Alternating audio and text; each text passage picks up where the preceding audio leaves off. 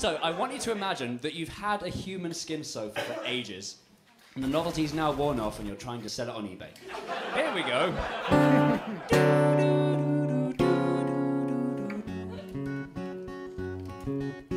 Also, just to fuck with you, I put it in 5/8 time. Count along, kids. Can I interest anyone in my sofa? It's cheap, but it requires some extra care.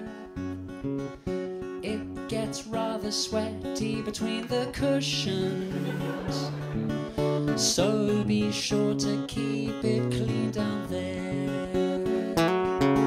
Sorry about the rash from where I've been sitting, and the blisters from where I spilled bolognese. By the way, it's not normally this hairy.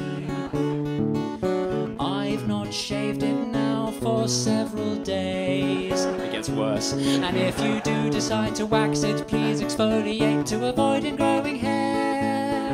And leave the curtains closed or it'll get a sunburn peeling everywhere. Ooh, it's got a nipple. It will keep you warm like no other sofa. But it comes out in goosebumps when it's cold. All stains come right out with soap and water. Not too bad for 89 years old. And don't sit there for too long or you'll get a puddle underneath your thighs. I hope somebody takes it. I don't want to know what happens when it dies. Skin sofa, skin sofa,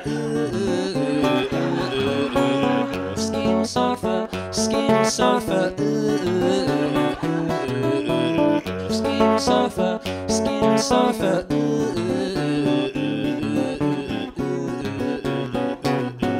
Thank you very much.